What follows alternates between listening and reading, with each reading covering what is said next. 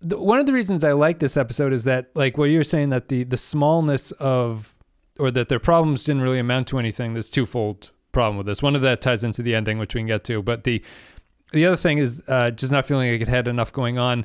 I like the smallness of it because to me, there's something extra horrifying to be into Paul's position where their concerns are so, these people are like on the edge of madness, really. Like, it's like, what are they talking about? And I think that the smallness of their concerns is also effective because it takes a little while for you to soak in that something's gone wrong here. Like the scene where Hoshi's asking about their, the scene where Hoshi's talking about her food or asks Reed about the food, it comes across as just kind of an awkward interaction between the two of them. You don't get the sense that they're trying to build that something has gone wrong there, which they are, but it comes across more like a weird conversation that the crew members are having. And I think that the smallness of it is interesting to me just because it's realistically terrifying. Like, it's kind of, it's strange that they would be stuck on these tiny insignificant things to the point that some people actually call this a comedy episode. I don't go that far. I think the tone is kind of horrific in a lot of ways, and it's maybe a super dark comedy, but I wouldn't call it a comedy. But that's what I like about it, and that's what I like about the smallness of their problems and being obsessed with very stupid things. That is concerning to Paul. Yeah, well, it's not the fact that they're concerned with stupid things that bothers me. It's that I don't find that many of them. I don't know. I just wasn't feeling what you were supposed to get out of their obsession character wise. I understand Archer. Reed, I get in theory, but he's never really been played as someone that would be this obsessive.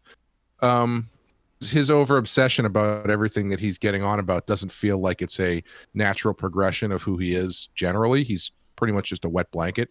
But I think the sickness is making them all just obsessive. It's not that it's playing up on I almost think it's like they all get obsessed with whatever they were doing when they crossed a certain threshold into that radiation. So Hoshi's cooking, and Reed is making his little thing, and Trip is working on the chair. So that's fine. I don't think it's a naked now. It's not a naked now situation where it exposes their inner inhibitions, really. It's just kind of like this random thing that they all get attached to. Yeah. I guess my argument against that would be then what's the point if you're not going to really get anything character-wise out of it? I think the failure is that their obsessions aren't used in the solution that T'Pol has at the end, where I would say that the script could be clever if T'Pol used the obsessions. We can't get through this radiation unless you're sitting in a fully built chair, eating a bowl of soup, while also testing an alert system and getting a lobotomy. Something like that. If they had managed to pay off those threads and T'Pol played their hyper obsessions off in a way that I think that came together. I think that works. Yeah. She's extremely passive through all of this. If she had found a way to like direct their obsessions into solving the problem, I think that would have been really fun. But they just knock everybody out and take everybody off the board. Right, or the Enterprise thing is Archer. She just gives Archer a cold shower, and Archer, just through his sheer manliness, willpower, is able to pull it together enough where he can help her fly the ship through. And it's it's just like terrible early 2000s CG of them shooting the asteroids, and it's a typical Enterprise action ending that is disconnected totally from the problem that they're facing at that point. And it's it's just Bakula going like, oh, did you say 6 or 2? Right. Oh, fuck. It's even less engaging than it usually is because it's them like yelling phone numbers at each other while they're shaky camming their way through an asteroid field. And I don't think their obsessions needed to be the same to tie up that way, but you should have rewritten their obsessions to make sense in a way that you can end the episode based on that. And once they're clear of the radiation, they all just get better from it. And T'Pol has succeeded because she put all this stuff into motion. Yeah, I would have liked to have seen things get crazier and then have her have to try and navigate it that way instead of just knocking everybody out.